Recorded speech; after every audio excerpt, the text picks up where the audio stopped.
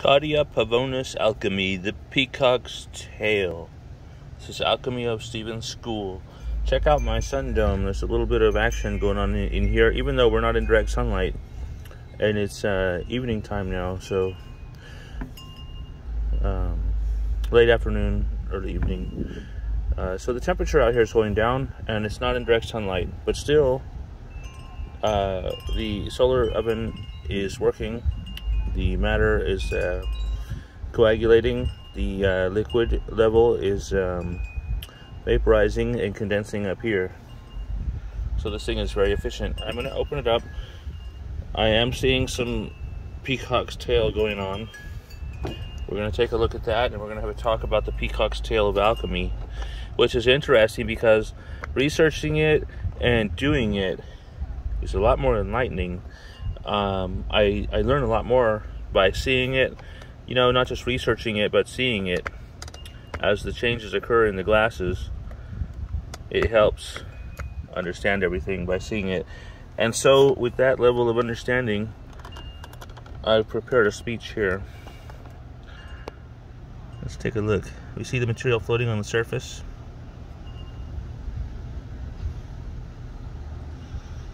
It's been described as a thin film or an oil reflecting iridescent colors. Now, as I said, we're not in the direct sunlight, so if the direct sunlight was overhead, it would probably show the colors more.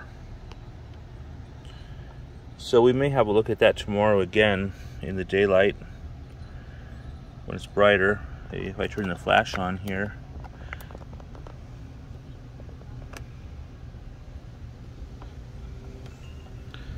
it'll help a bit.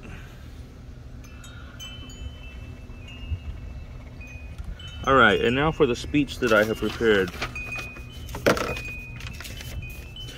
Cauda Pavonis Alchemy. Cauda Pavonis, or the peacock's tail, is the stage of alchemy that occurs at the end of putrefaction and the beginning of fermentation. Note that these processes recur over and over again in the glass many times before the work is done. So it occurs at the end of putrefaction and the beginning of fermentation, in which an array of iridescent colors appear out of the darkness being the black stage. In the alchemist's glass. Okay, let me start over. Cauda Pavonis, or the peacock's tail, is the stage of alchemy that occurs at the end of putrefaction and the beginning of fermentation, in which an array of iridescent colors appear out of the darkness in the alchemist's glass. This is usually described as a thin film or oil floating upon the surface of the prima materia, normally seen after an imbibition is performed. So earlier I did a good big imbibition. We see all that liquid in there, and that's what's brought about these changes.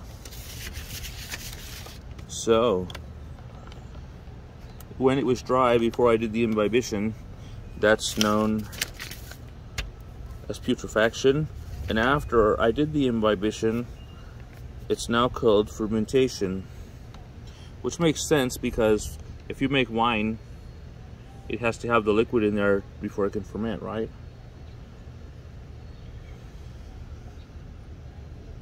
Exactly. So that means when this coagulates again to the dry stage, what's it going to do? It's going to go back to putrefaction.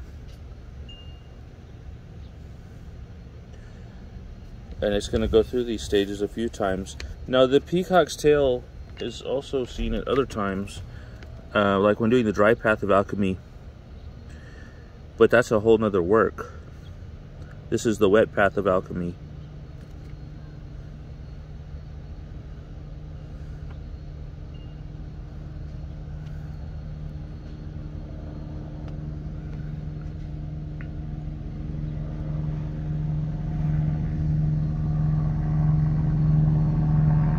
This is Alchemy of Steven School.